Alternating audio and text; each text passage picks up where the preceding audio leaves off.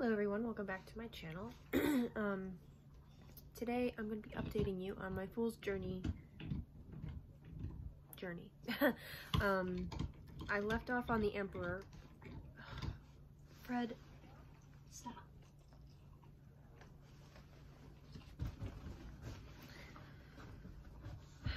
That didn't do anything because he's going to chew on it. Again, I'm sorry in advance. So, I updated my grimoire book. I need to find a better solution for the label, but I left off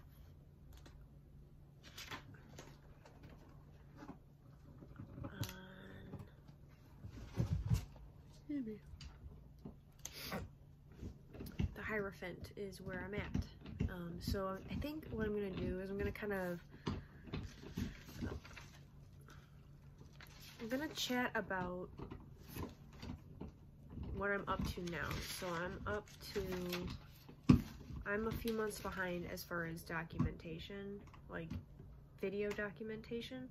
So I have done the Hierophant, however you want to pronounce that, the Lovers, the Chariot, and now I'm on Strength. So I'm not gonna do Strength yet, but so for the Hierophant, I remember it being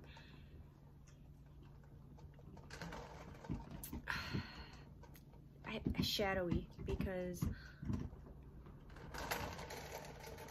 I'm so sorry about the blinds. I have to have the window open because it's 1,000,000 degrees in this apartment, even in the middle of February. But so like the Hierophant is spiritual authority, leadership, tradition, institutions. So of course my brain immediately goes to the Catholic Church because that's what I was raised with, and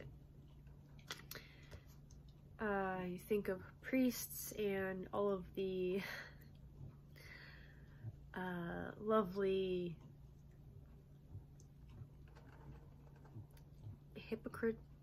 hypocrisy and just the horrible shit that goes on in those organizations. And like, so Hierophant brought up a lot of the crap that's going on right now with the Christian nationalism shit that is starting to go on here in the United States. It has been for a while, but now it's really prominent in the politics and shit. So I had a lot of feelings about the Hierophant. I think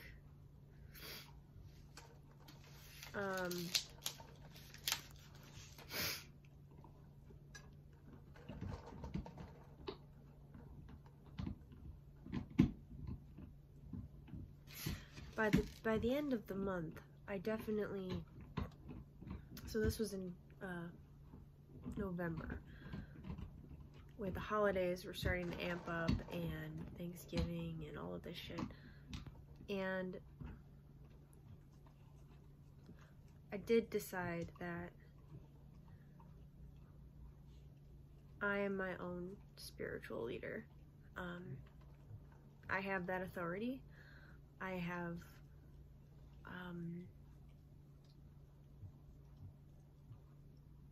given myself the sovereignty by breaking away from the church and disassociating with the people who constantly were pushing that shit down my throat and all sorts of things.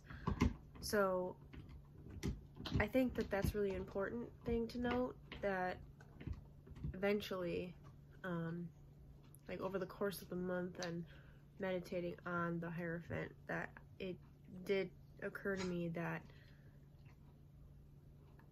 in order to continue my deconstruction of my Catholic upbringing, I need to also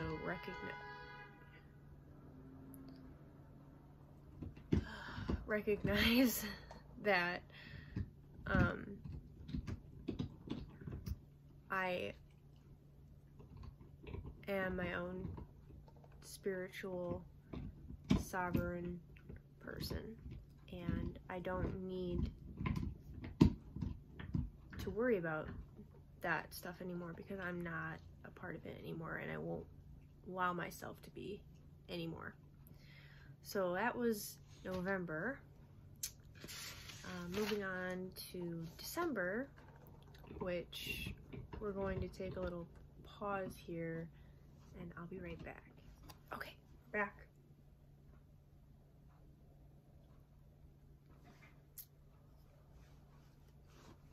I like Killian's a lot. It's one of my favorite beers. Anyway, so December was the Lovers, and I think we all pretty have a good idea of what the Lovers means and what it is, but we're gonna go over it anyway because consistency or whatever. Partnership, union of opposites, choices, harmony, and cooperation.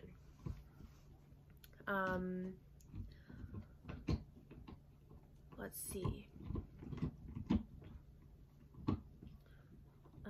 Union has many meanings other than the male and female coupling or romantic relationship. A representation of Eros, son of Aphrodite, the Greek goddess of love and beauty, also known as Cupid in Roman mythology. It is his job to shoot arrows of love, considered a form of madness at unsuspecting youth. Thus, the Greeks often depicted Eros blindfolded to represent that love is blind, but Eros has another role to guide us toward our true destiny, which is to say, do what you love and everything else will follow naturally. I really like that in the book that I have, which is I'm gonna butcher the name of it. I think it's the Complete Witchcraft Guide to the Tarot or something like that. It's by Sky Alexander. I personally like it. It's pretty comprehensive. Is it the most detailed tarot book out there? No, probably not, but I'm not a professional reader, and I don't plan on ever being a professional reader. I do like tarot a lot, and will probably continue my pursuit in like additional interpretations and stuff, but you know, for the basic knowledge and stuff like that, I enjoy that one. Anyhow, they throw in like, I actually don't even know if Sky Alexander is a man or a woman, or non-binary or what, but anyway, so they say in this book that like they throw in like little tidbits and stuff, and I like that, depending on which card you're reading. But so, excuse me, the Lovers card happened to pop up on an interesting month because December was when I decided to go on Bumble, mainly because I had up until this point been isolating myself like hardcore, because I was trying to cocoon and heal from my that breakup that happened in February of 2022, and I was wallowing and getting to the point where I just didn't, it wasn't really a depression, but it was definitely grief, which I suppose could be considered depression. I really don't know what other people go through or feel when they are trying to heal, but honestly I needed, and this is gonna sound like I needed another human being to get my mind off of that relationship, but I was more so, I went on Bumble more so to find friendships. And I think there's an inherent flaw with the system, being that you can only go on Bumble Date to find those of the opposite sex to be friends with, which gives the wrong impression because everyone on there is like interested in dating, so, or finding a partner or whatever, and I wasn't necessarily in the mood for that or like ready to entertain that yet. But as it so happens, I did find a couple of friends on, well, one in particular on Bumble BFF, and then I found this guy on Bumble Date, which turned out to be a lot. It's different. It's nothing I've ever experienced before. It's a brand new dynamic.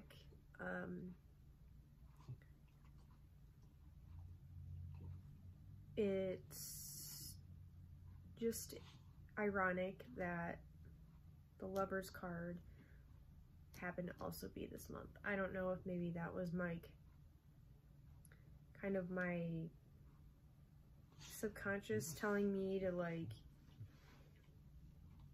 move on or whatever. Like, I'm not, you know, if this doesn't work out, it doesn't work out. It's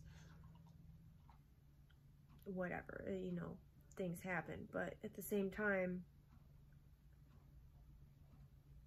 this feels a lot more real than anything I've ever experienced before. So I'm just kind of taking it one day at a time still. At this point, it's been December,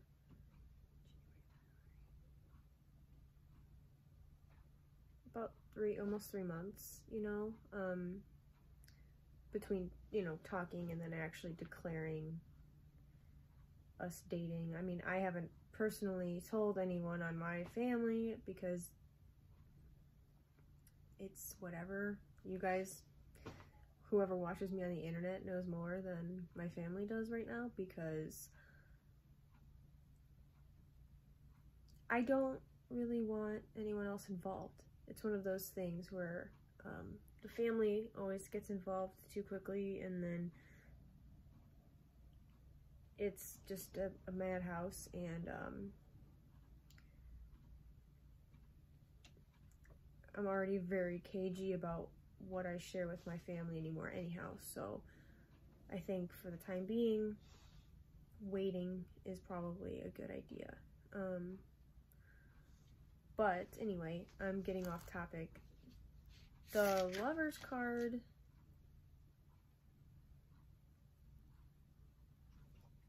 I just, you know, like, for example, I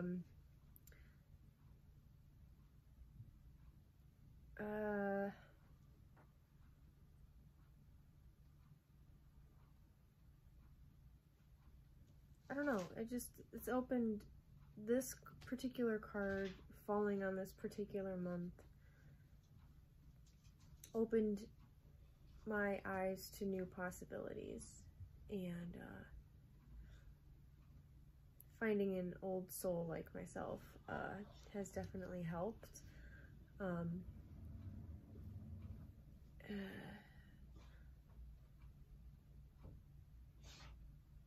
I just, in the past, I've felt lied to, and so I don't feel that yet, and that's good. So with that, we're gonna move on to the Chariot, which was January. So controlling opposite forces, willpower, resolving conflict, and travel.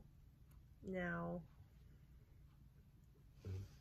you know, the literal definition of travel, I have, you know, I haven't done any traveling, like, as far as, like, going camping. Well, it's still winter, technically, so as far as, like, going to places outside of my immediate city, or, like, you know, Northeast Ohio, type thing, I haven't done anything crazy or gone anywhere weird, but,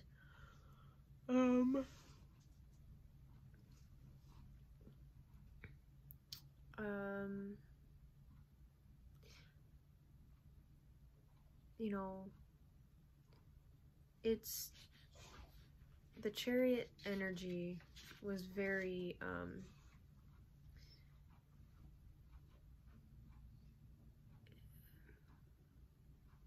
steady, we'll say. Is that the word? Yeah. It's kind of interesting because at this point in the journey, I was kind of starting to look back on where I was when I started this fool's journey, mentally and emotionally, and you know, I think physically as well. I've definitely put on some weight, I've noticed. Part of that's because I stopped doing so much yoga, but I've also actually been eating, which I can't really say I was doing much of at the beginning of this journey, just because of all of the stress and anxiety and the tail end of coming out of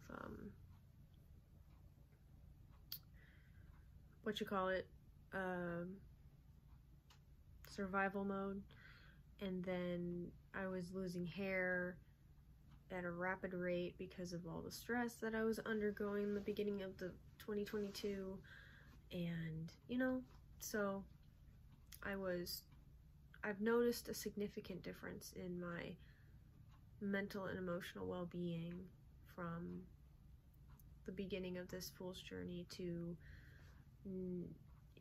this is, I think, the 6-month mark,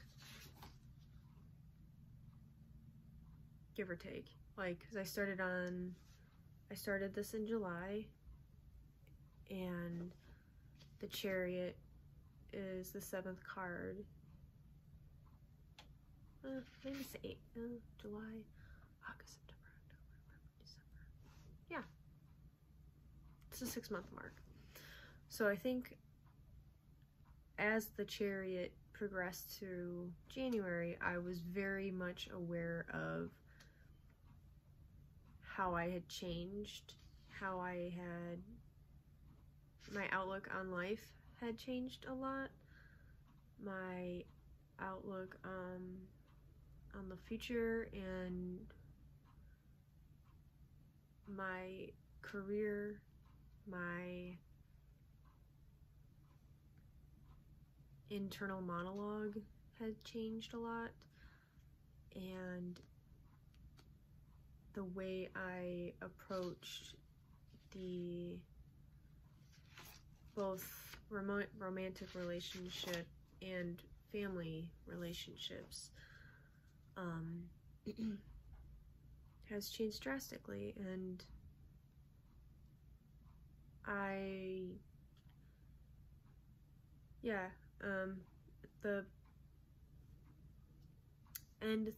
the last thing I wrote before moving on to strength, which is this month, is forward motion is the key to moving on. And it's true, because I think I had a bad habit of holding on to the past, of constantly wondering why. But I know why I was like that. A lot of it has to do with the way I was raised, like my upbringing in my house with very emotionally unavailable parents, and unstable parents, and there are only a few happy memories that I even remember. But and then that kind of has kind of worked its way throughout my life, and I've never been happy because I've never been in a position that I wasn't thinking for myself. I was always having people feed their own thoughts and ideas into my brain, and that didn't align with anything that I wanted to do or think or feel. So yeah, the Chariot was an interesting and very eye-opening month.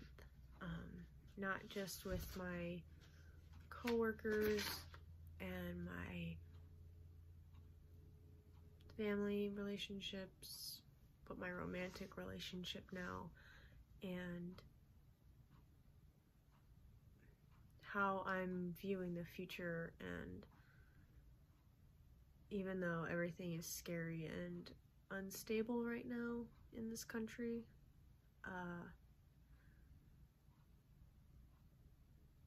I'm trying to see hope for the future instead of existential dread constantly, because that it's just the millennial way, I think. So yeah, that is that. I will hopefully not have to do this again. I'll remember to do strength at the end of the month, like I should have done with all these other ones. And yeah, I'm sorry. Starting to fade here. I'm getting tired. It's about time for me to start hitting the hay. I go to work early tomorrow, so sorry for all the ums, but that's that. I'll see you guys in the next video.